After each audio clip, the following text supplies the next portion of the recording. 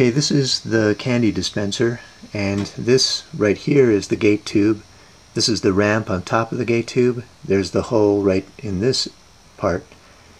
The marble is going to come down the regular ramp here, land on this ramp on top of the gate tube, drop into the hole, fall to the back of the gate tube. This is going to drop down. It's on a fulcrum.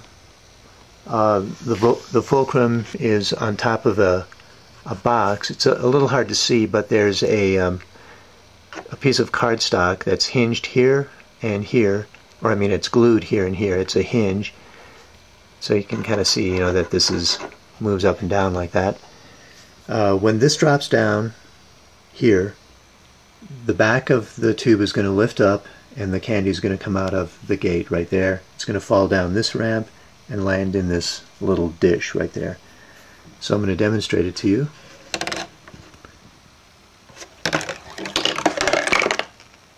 And there, the candy fell into the dish. I also want to point this out. When the gate tube falls down like this, it has to have enough space above it so that it can go all the way up and expose the gate. This is the gate opening right there. This is the ramp behind the gate. That's at about a 45-degree angle.